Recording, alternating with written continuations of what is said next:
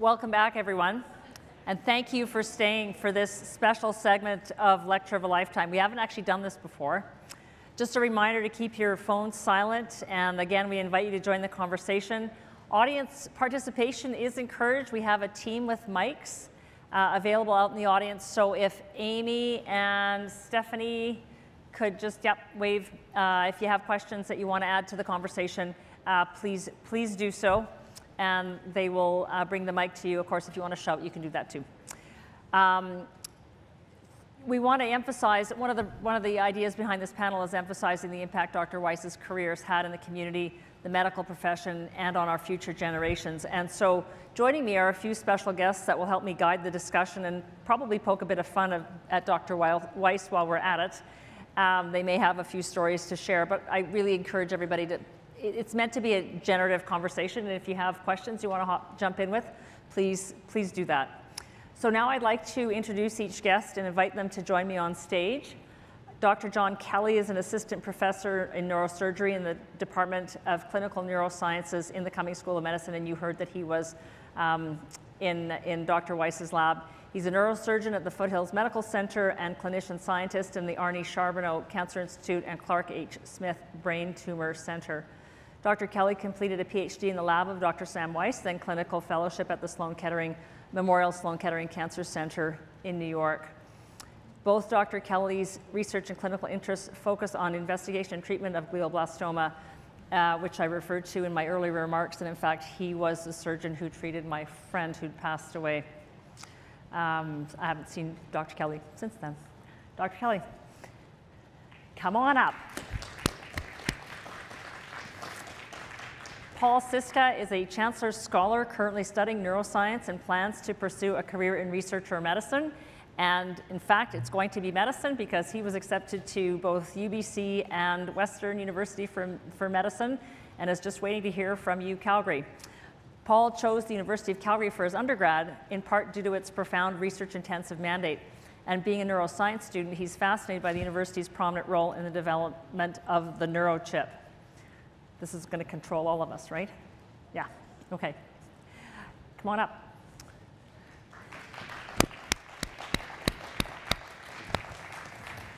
Dr. Beverly Adams is a Senior Associate Dean of Education in the Cumming School of Medicine.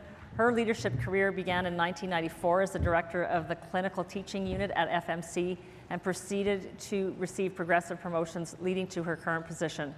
As a psychiatrist, Dr. Adams is involved in cutting-edge research for treatment-resistant OCD with MRI-guided focused ultrasound, early psychosis, and clinical trials in schizophrenia and OCD. Please join us on stage, Dr. Adams. And of course, this last guest needs no introduction, tonight's honoree, Dr. Sam Weiss. So the intent here is that we're going to dive into some really deep themes of mental health and addiction, community impact, public policy, and mentorship. And like I said before, please feel free to put up your hand and ask a question. So we're going to start with this theme of mental health and addictions. And I want everybody to just weigh in as they feel comfortable talking about the topics that we're going to be highlighting. Over the last decade, the conversation around mental health has continued to evolve with the pandemic, as I mentioned at the end of our conversation with Dr. Weiss, more to the forefront. So what do you see as being most pressing aspects of mental health support that we should be talking about? Is it behavioral addictions? Is it access inequities? Is it early intervention? Is it continuing to work on what we have tried to do for quite a while now, decreasing the stigma? Where do we need to go with this? Who'd like to start? Dr. Adams. Well, as a psychiatrist, I will start. And this is a bad idea to have Sam and I sitting beside each other. So I have to tell you, it's been such a pleasure, an honor to work with Sam. And I started the department head role because Glenda McQueen had moved on to do amazing other things. And so I had the pleasure of working with Glenda and Sam and learning so much. And you heard his inspirational talk today. You can imagine what our meetings were like. Again, loved coming to work, and he inspired me tonight. I think I need to do more than just MR-guided focused ultrasound for OCD. Maybe there's more in my cards. Anyway, around mental health, and so the answer, what you were saying is, I think it's all of the above. And Sam, we talked about this before, that you've done so much with the Hotchkiss Brain Institute and the importance of early intervention. And we know that most of our illnesses, 75% of our illnesses, start before the age of 24, and we've got a captive group here at the U of C. I wonder if you could tell us a bit about the Matheson Center for Mental Health Research and Education and how that happened. Yeah, well, the Matheson Center was, I really would give the credit to Glenda, as she brought in her perspective of the importance of understanding early changes in brain development that could underlie susceptibility and to mental illness, as well as the transformation from acute episodes to chronic illness. Together, we felt that this would represent probably where, if we were going to pick an area, this is where we should go. And Glenda was also instrumental in helping bring Ron Matheson along to create the Matheson Center. What surprised Ron, and I remember even having this conversation with Harley Hotchkiss, was that you could actually image the brain and see the changes that happen, as well as the response to therapy. And Ron would say, you mean you could get an objective measure, which is very kind of like a businessman's, so you're not just telling me this, you can actually measure it? And I said, exactly. Yeah. And I said, measuring it with imaging complements expert analysis that clinicians provide through diagnosis. And then before you knew it, Ron was in with a donation that places Calgary certainly at the center of Alberta with the integrated youth service opportunity that is forthcoming. And I think that there's also a commitment that was made by the current federal government to focus on post-secondary mental health as a priority. And part of the view that we, I think, are developing is that the context of a university can both be exciting and scary at the same time. It's not just about preparing the young mind for what the expectations are, but also for taking a wellness approach as soon as they arrive, right? So that, and they understand that the wellness is both their physical wellness and their mental wellness.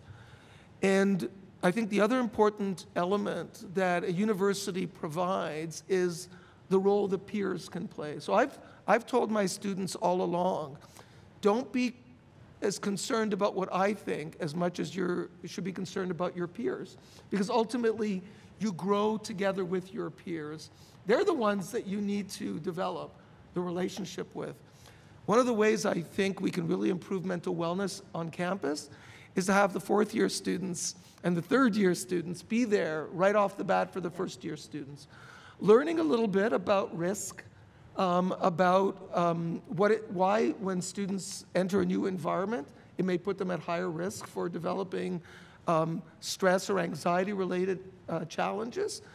And where else than a university to study this and determine the best way to serve young people's mental wellness? So I think that one of the proposals that I've put in front of Minister Bennett is to bridge the universities into a learning health system approach for post-secondary wellness and make the students not be subjects, but be participants in their own wellness. I mean, I think the future of health is that you're not an object of a healthcare system, but you're a participant in your own wellness. And what a great place to start is in the area of mental health, because arguably we need to have a system. I mean, one of the things that Bev and I would talk about a lot, right, is why don't we have a well-constructed system for mental health that we have, for example, for cardiac health? Why is that? Well, there's a couple of reasons, one of which is that mental health services, a lot of them are delivered outside of a psychiatrist's office Right. in the community. Yeah. And if we start to think about that, and by the way, you might consider the university part of the community, and so we need to take a holistic approach to delivering the best services and make the students feel as though their mental wellness is as just important as the playing field. So we have a mental health strategy. Paul's in fourth year. Tell us about your experience in terms of how you've, what kind of challenges you faced, how you've supported your peers, and how the university supported you. Yeah, I just want to mention, I think stigma is so important that we discuss in terms of mental health. And I have noticed that a lot of my professors will open up, their lecture at the beginning of the semester and talk about mental health and go through the different resources that we have here on campus. And I think to me as a student, that's very meaningful and impactful that I have someone there for me who's able to support me as well, and a university that is here to support me. I know as well the university, for all students, we have the access to the wellness services, and we have access to counselors as well. And I think that's very valuable. But I think overall just having that support system in the university is very important. I've also been employed at the university as well, working within residence. So I have had experiences where, first year students are away from home for the first time, away kilometers, thousands of kilometers from home, with no support system, and having to deal with students talk about suicidal ideation, for instance, is something that the university has trained their employees to do as well. So I think that as well, both from the professor side and the teacher side as a student, but also as an employee as well, I do feel supported in terms of having to deal with these challenges. When you were dealing with some of your first year residents, were there times when you stood back and thought, I wish I could do X for that student? Many times, definitely. We're told we need to connect people to the resources, right? And I don't have the sufficient training, obviously, to be able to deal with these issues. But I think it's also important as well to realize that you're not going to be able to do everything for this person, and there's other people who are better suited to do that. So definitely that was challenging at times to think about. Dr. Kelly, you've got residents, you're in the hospital. I'm curious as to how, and everybody's been so stressed the last 2 years. How have you seen the conversation about mental health in the hospital change, and how have you supported the people around you so that you can continue to do what you want to do for your patients? Yeah. And make sure that we still have a healthcare system, because I think the fact that we're talking about this in many forums is just an incredible advance that we've seen, I think, in recent times, just over the last few years, and I think that's probably the most important starting point for all of us, in society, at the hospital, in our jobs, our school, our employment. And it's become, particularly important through the pandemic.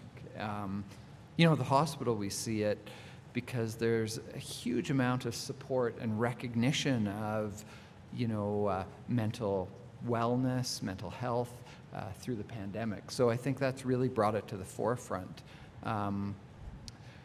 and yet people are very stressed and people are choosing to step back or leave.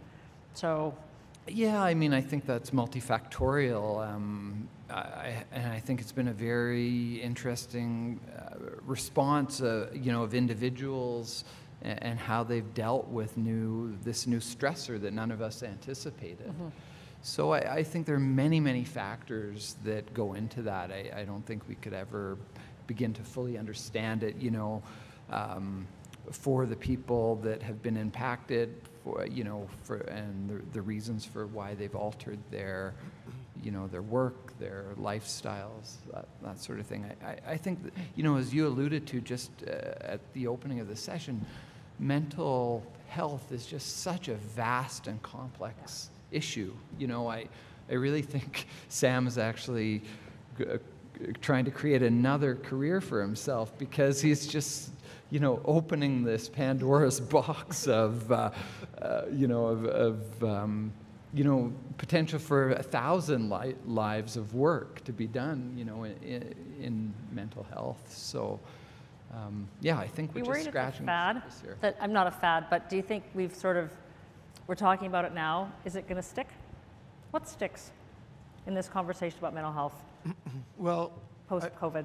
I think that it seems as though if one uses the Parliament as a barometer, that regardless of party, regardless of age, regardless of sex, gender, people now understand that trauma is a huge element of our society, whether it happens as a consequence of early experiences or, for example, the moral injuries that healthcare workers suffered during COVID, that not addressing it puts our entire society at risk.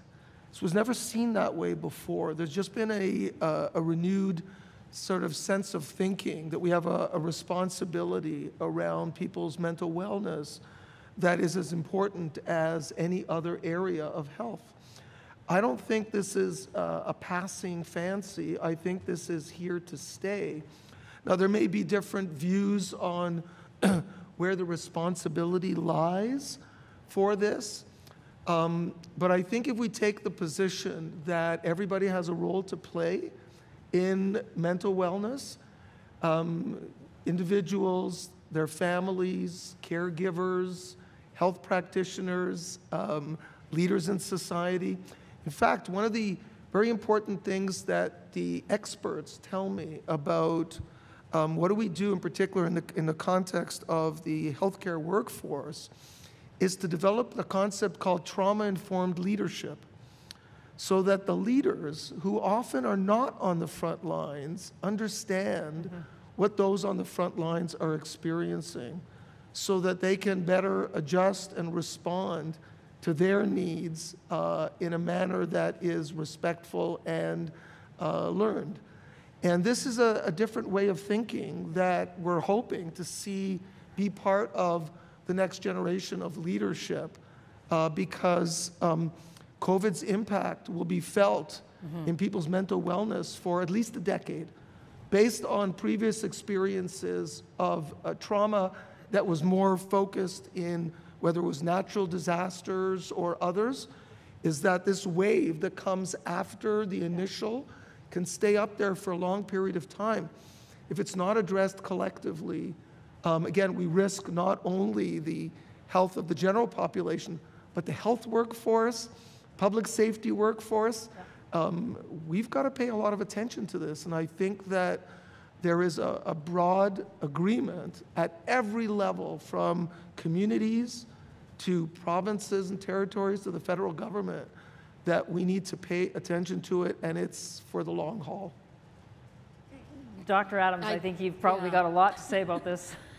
I have to have the last word. So. The echo pandemic. So, before we get off this, but no, I mean, I think that the things that stick for me are the early intervention piece, and we have that opportunity at the University of Calgary. And the other thing I heard tonight, I mean, when I think about when I started in psychiatry, you didn't talk about mental illness at all. And I guess I just would like to emphasize that point, and I raise it every time I can, because I think we're all becoming comfortable talking about mental wellness and what that means, and mental health. But I still find a bit of resistance to talk about mental illness and what that means, and to understand when that transition occurs, which occurs in our group at this university. And the key is to identify it, but also to intervene early. And so I'm so pleased to see that we're starting to talk about mental health. And, you know, to your point, Sam, earlier about how, you know, we can talk about mental illness as we would a cardiac disease or a brain tumor. And those are the things that stick for me. Yeah, you often hear people who are suffering from mental health challenges say, well, no one's coming to visit me. But if I had a broken leg, they'd come and visit me. But they don't know what to do. Yeah, I think the comfort level in discussing, understanding mental illness has grown considerably. It's been significantly destigmatized. Where I'm concerned is, as I mentioned before, how much of a challenge we have in addiction, and in the opioid crisis in particular. I remember I was presenting to some of the ministries about the fact that you know, this is not a problem of the Lower East Side of Vancouver, that the numbers per capita in northeastern BC were just as high as they were in inner city Vancouver. And that this is not a sign of weakness of a subset of individuals. It's everybody that we know is at risk because some people have a greater susceptibility. Yeah. So, you know, we talk about the fact that when you have a surgery, you're prescribed opiates.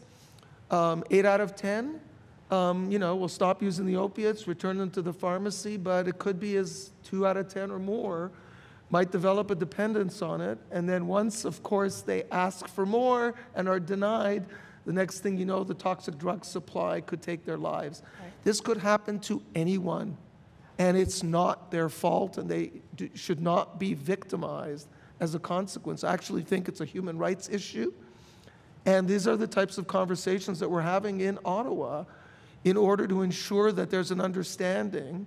And it comes back again to literacy. When we talk about mental health literacy, it's that people understand that this shouldn't be seen as a weakness or a value judgment. It's a health matter. So healthcare is still a provincial jurisdiction. Yep. And so how do you make sure that that's, you know, not only is it supported provincially, but the resources are brought to bear so that you can actually address the issues? So the approach we're taking, as I described for the integrated youth services, is quite interesting because today we were meeting with the national leaders on substance misuse, including the leaders of Indigenous communities across the country. And what we talked about was taking an all-of-Canada approach from the bottom up to convince provincial governments, as well as the governing self-governing First Nations, Inuit communities, that we have to share the knowledge and be able to create, again, an all pan-Canadian approach to serving substance use, as not seen as, again, a matter of some deserve and others don't, but everybody in the country deserves to be properly served when they have a substance use challenge or a behavioral addiction. And if the communities come together, as they have for integrated youth services, first, they're the ones who can knock on the doors in cities, in communities, and get provinces to start to see that they have to do this. If it comes from the top down, it won't have the same impact as it does from the bottom up. So we have to develop this kind of level of connectivity from community up. And that's where the services are mostly delivered, especially for substance use, as well as for many of the mental health services. So that's why I'm proud of what Calgary is doing, because they're taking it on as a city, and they're lucky to have a great university to partner with. Because, by the way, again, if you don't have a university, you're at a disadvantage. Minister Bennett suggests that every doctor in the country should be a faculty member somewhere.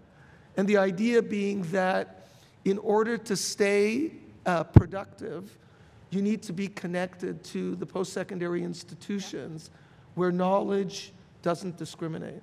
Yeah, it's true. Questions from the floor? Anybody have any questions? Oh, okay. Stephanie with the microphone.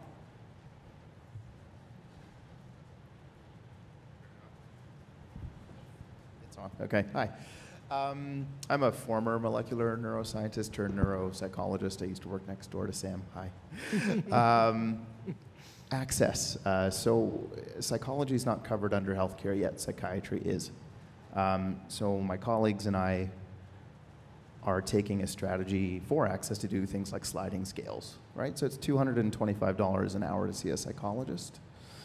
If you want a diagnosis for a learning disability, that's neuropsych testing, that's $3,000 in the community right now. Yeah. Or a really long wait list, maybe with AHS. So, you know, I think it was the Globe and Mail published a really great 5-paper article in 2014 on why mental health should be covered by MSP, just like everything else is. Thoughts on how to get provincial governments to cover mental health for access? Well, Thank you for that question. And no, he wasn't. He's not a plant, but so the UK I think provides the best model for what needs to be done, right? So in this country currently, it's only medical services that are insured for all Canadians, and allied health services are not.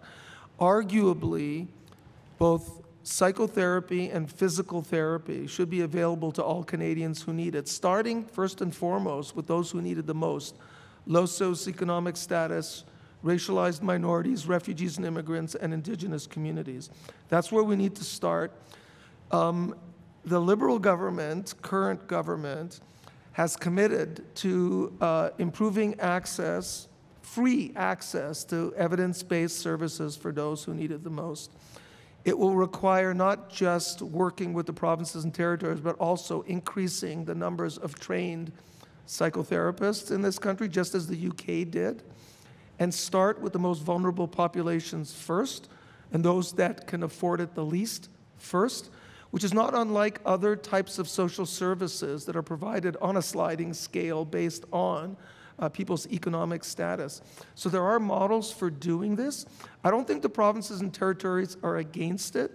It's just that the healthcare system itself right now is always operating at the max. It's already operating like within the smallest margin of error.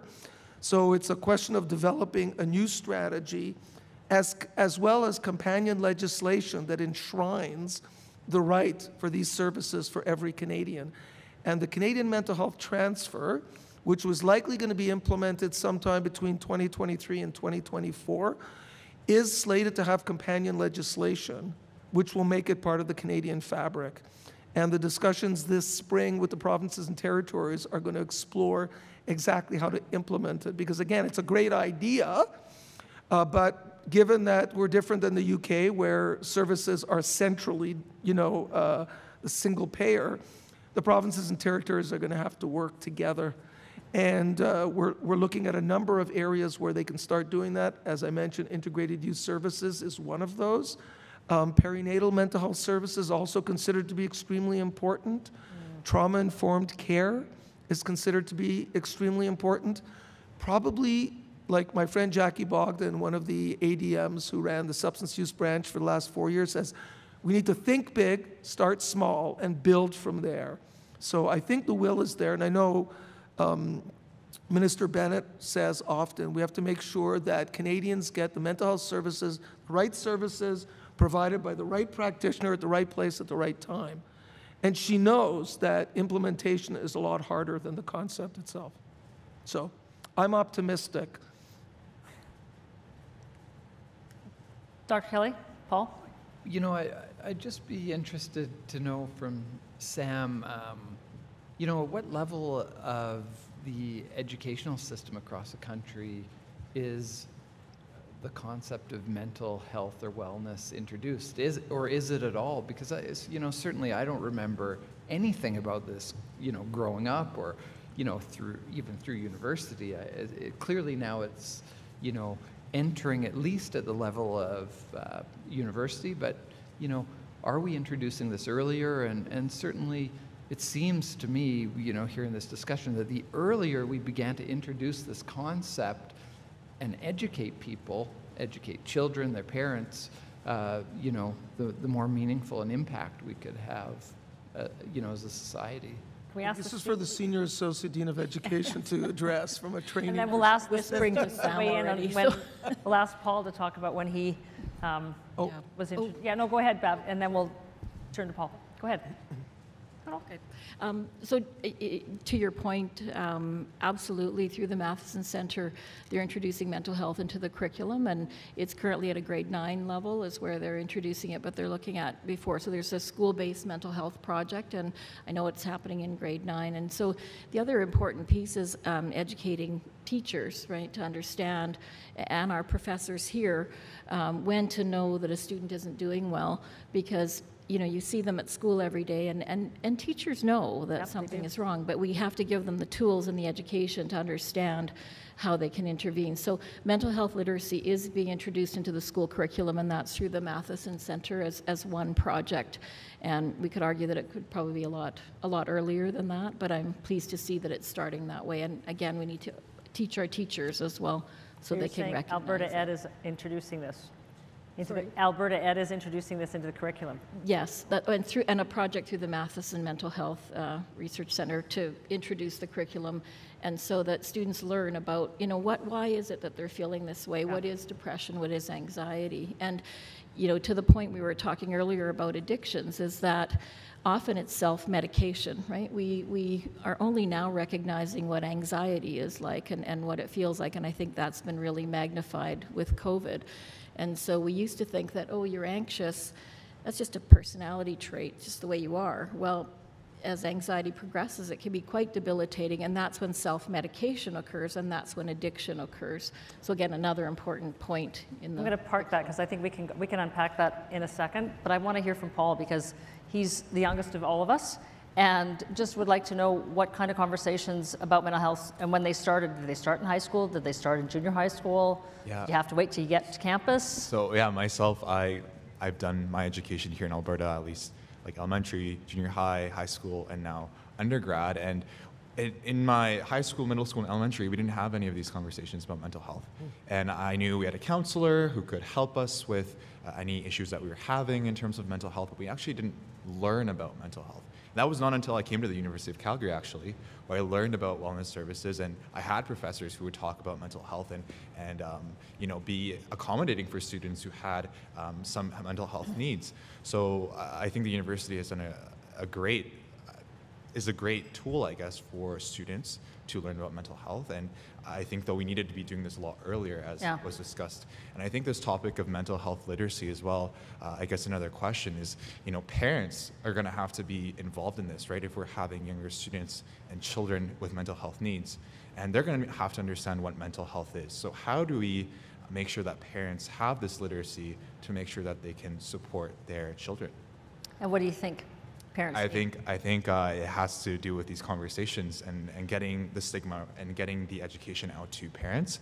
How that is done, though, I think that's a very tough task. Because there's barriers, whether it's cultural or I was going to say, language, like, definitely et cetera. with cultural barriers Yep. myself, having an American mother and then also a father who's an immigrant, having conversations about mental health with them is very different. And I'm told, you're a man, you can't be feeling emotion, you can't be feeling, sad or angry or any of, you can't have mental health needs, for instance.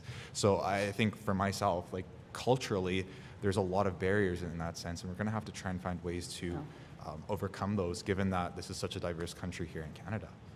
Yeah. Calgary's the third most diverse city in the country. So it's, the fact that the city of Calgary's put this as an initiative is important. Yeah, I'll agree with everything that was said. The Public Health Agency of Canada is pioneering a series of school-based mental health awareness and literacy programs. Actually quite remarkable. They are 10-year programs that are subject to rigorous evaluation of their effectiveness in schools, right into elementary schools as well. And the next step will be scale and spread in various geographic jurisdictions. But I think that the impact that it has, especially with young kids, both on the kids and their families, will transform. Based on what John was asking, this was not part of education before. It certainly wasn't even part of university education before. But phys ed was. So why not mental health ed, right? I mean, Phys ed, mental health. I mean, and that line's been connected very clearly. It sure has, right? Yeah. Because we also understand that physical activity can have a dramatically positive impact on your mental wellness, and so they are inextricably linked, just as it is in other domains. It's a new era, and this mentalhealthliteracy.org, if anybody goes to that website, has fantastic tools already that I think are being further enhanced by the kinds of projects that Bev was talking about. Mental health literacy in schools will help prepare the next generation. There was another Chancellor. question in the back there. Chancellor, Yes. I do have a question based on this, this conversation right Okay. here. Thanks. It's not actually a question, it's a comment. We have an 11-year-old boy. He is in middle school. And last week, within the Mental Health Awareness Week, we've heard before wearing a hat. But this time the school went a bit beyond, and they asked that the students, each grade would give tips every morning for mental health. So each grade had to do a little bit of research on mental health and bring tips. So on Tuesday night, my kid was saying, "Oh, mommy, you need to buy cherries. I learned that cherries are good for sleeping, to sleeping well, and that's important for mental health." And then the principal sent us an email with the different grades that were giving a topic every morning. And grade 6 had it last day on Friday. And I don't remember at the moment the topics, but they gave tips on how to stay healthy and positive things. Gratitude was one of them. So I'm very pleased to see that he's just in grade 6. In art school, I don't know if this is happening across CBE, but students were exposed to positive tips for their mental health. So I think that's great. Did you say cherries are good for sleeping? Okay. In the middle of winter, okay, we'll find cherries. Chancellor's looking for cherries, right? Anything. Question in the back. Yeah. On the topic of stigma, there's, of course, very recent research on, for example, psychedelics on treating, of course, trauma, depressive resistant disorders. And of course, it's very recent and it's very good data. So how do you think this is going to evolve toward the future, and how can we deal with potential stigma towards other techniques or innovations that can help with mental health, possibly? The resurgence of Timothy Leary. I'm pleased to report that our institute just launched a funding competition for the first randomized clinical trials for psychedelic-assisted psychotherapy in Canada. And these are to treat disorders, mental illnesses, and addictions where psychotherapy is already known to have a benefit, but that the psychedelics can actually enhance the impact of the psychotherapy. And the fundamental science around it is actually incredibly strong. The clinical science hasn't yet caught up to the fundamental science. But I think that randomized trials that are done, again, with professional psychotherapists, working with those who know how to administer microdoses, done in an objective way, will likely provide sufficient evidence to make this something that, especially because the psychedelics can actually be purified to the levels of accepted drugs. And if they are, they will get approved if they're demonstrated to be effective in a manner that will perhaps support a greater number of people who need something above and beyond psychotherapy, but where other drugs are not effective. So actually, we're taking a very open view about this, as we would say here, a null hypothesis approach. Let's see what the data shows. So this is beyond ketamines, which is what another treatment that's being used. Well, cannabis. No, ketamines. Oh, ketamine. Yeah. So ketamine is it's an anesthetic, but it also has psychotropic actions, and it's already been approved for certain treatment-resistant depression. Yeah. But now we're talking about other types of illnesses, including post-traumatic stress disorder, as well as addiction. So stay tuned for what psilocybin may offer. If it's rigorously tested, it will offer hope for those who have also treatment-resistant mental illnesses or addictions. Dr. Kelly, when you went through med school, I'm guessing psilocybins were not in your pharmacology class. I didn't read about them. Did you experiment with them? I won't make that comment here. This is being videotaped. So. I mean, it's incredible to see, how people are using these chemicals that we've shunned for many years, certainly in the medical community, and trying to do good things with them. Let's hope that they do provide another avenue where we can, effectively treat them or add them to our treatment regimens for certain disorders. Of course, the biggest issue again will be the risk for using them as drugs of abuse, and I think it'll be a fine balance, walking that line between efficacy and abuse. Suffice to say that Paul's medical school curriculum is going to be a whole lot different because it'll be so integrative from so many different perspectives, right? From brain health to pharmacology and everything in between. Yeah, and I think that, as Bev would readily point out, the more complex and severe mental illnesses are the most challenging for modern medicine. And being able to consider alternative approaches really would increase hope for people with severe mental illnesses. It's particularly timely now because the government is in the second year of discussing medical assistance in dying as it relates to mental illness, which is a slippery slope for some people. Yep. And I think by having ongoing efforts, so we talk about a subset of ways that we can approach mild to moderate mental illness, but for the severely mentally ill, it's important that research never, ever stops to look for improvements so that the quality of life remains high.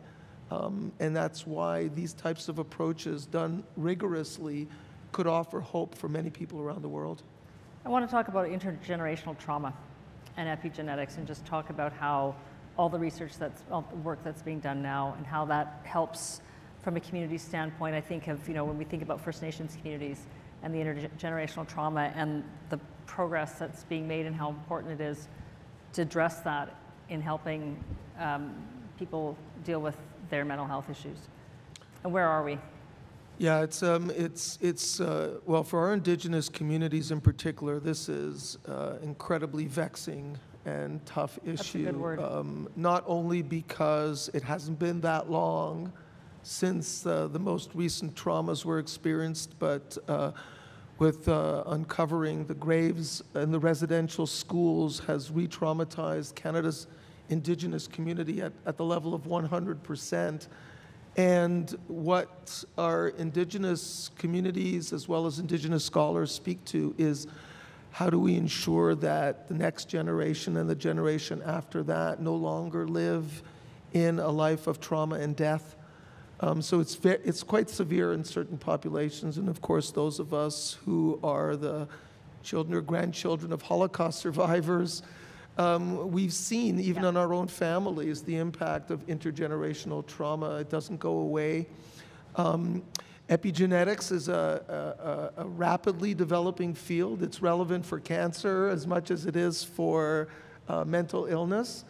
And new and very exciting approaches for therapies are being developed. And I can tell you that Indigenous communities are quite keen to participate in the research so long as it's done respectfully, culturally appropriate, and that the communities themselves can benefit from the knowledge as it happens, right? So it comes back to this notion of with us, not about us, or, has to be critically important. And I think we can learn from the Indigenous communities that that's the way all people who are interested in improving their health outcomes need to be treated as part of the solution and not as an object of investigation or care. Yeah.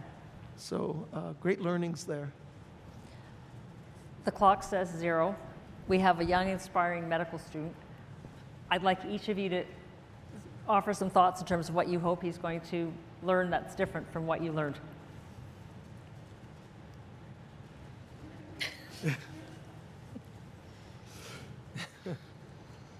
What do you wish you learned in medical school that you hope is taught? I'm not going to say to the next generation of doctors. It's interesting. We were just talking about how, the burgeoning of information in medical school and how we've always taught it by, there's preclinical and then there's clinical and then you're good to go. Not the case. And so we've got some new programs where you're going to learn about precision medicine and the whole notion of innovation and entrepreneurship. And so I'm quite excited about our new program. But that piece is ever changing, and you need to keep on top of that. And I think we need to bring that into the educational realm, which is what we're doing. But above all, my advice is it's a privilege to hear patient stories.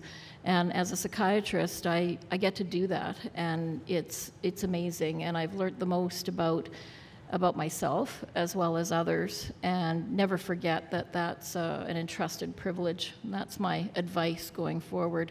So it's kind of the yin and yang of precision medicine, but never forget that there's a patient in front of you. Dr. Kelly? Yeah, I would echo what Bev has said. I think the most important thing you can do, in this life and as a physician is just treat every human being as a human being, and with empathy and compassion, and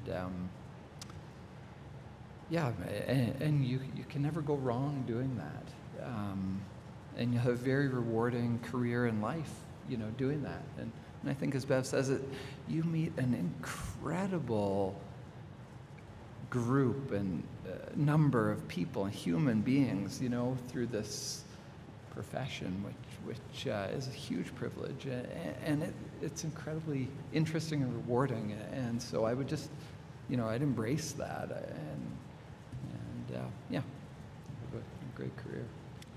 I'm not a physician. I know. You're just a researcher. I made you an honorary psychiatrist. You did. I appreciate it. You know the difference between PhD and MD? Sorry? The difference between PhD and MD? If I know the difference? Do you know what the difference is? What did the letters stand for? Maybe not. I thought I did. Maybe. Doctor of Philosophy and then medical doctor. No. Phony doctor? Money doctor. Depends on the research funding. I can't even respond. You don't dare, John. You don't dare. One more question from the floor. If not, I'm going to wrap it up. Okay, there is a question from the floor.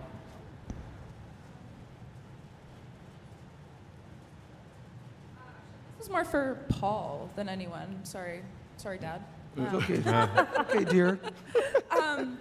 I have the privilege to work at the Matheson Center in Child and Youth Mental Health, and my interest throughout my whole life really has been